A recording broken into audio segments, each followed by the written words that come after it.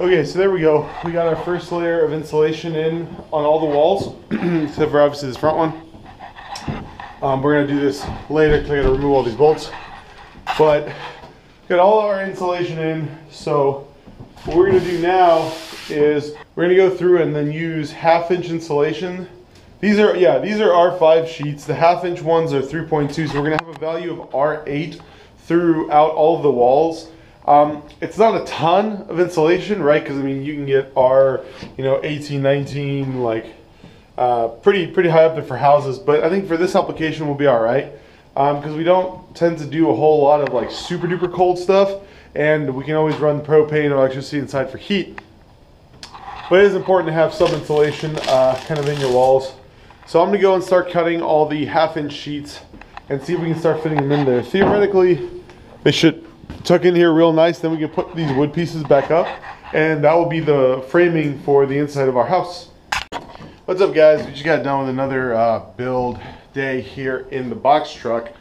I wanted to take you guys with me, but right now when my buddy's here and they're helping me work, filming is just not really tenable. So I'm gonna be just kind of catching you up on what we did today, and you guys can just take a look and see what's going on. So all the cool stuff has happened back here. So first of all, we replaced that 1x4 because it was all broken. As you can see, there's pieces of it here. We replaced that 1x4 along the bottom as well. The rest of them are in good enough shape to use, and this is where the progress has been made. These are our studs for our ceiling. So we put the first 3 of them in, and we built this wall. What you're seeing is here's where the bedroom's going to be. The bed's going to be elevated probably to about this point right here. Then there's going to be storage underneath it. And this is the bathroom. So there's going to be an accordion door here that allows you access inside, and shower, sink, toilet, and it's actually quite roomy. It's about 34 inches in here. I got big, broad shoulders, and you can kind of see how I'm doing between the walls stuff.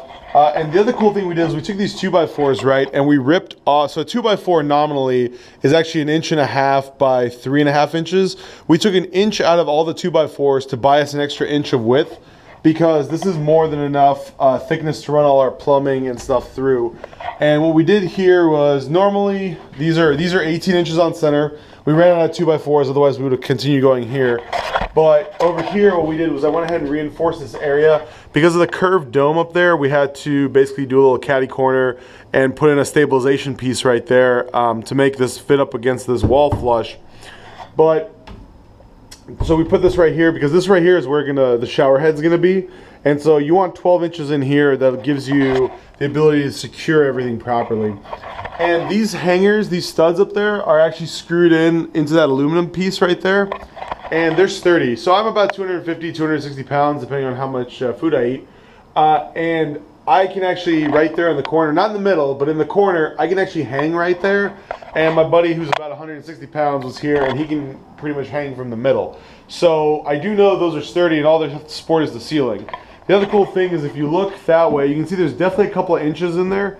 And once we go back to panel the ceiling, we're going to basically put in as much insulation as we can stuff between the roof of this and basically the roof and the drop roof, if you will, the drop ceiling.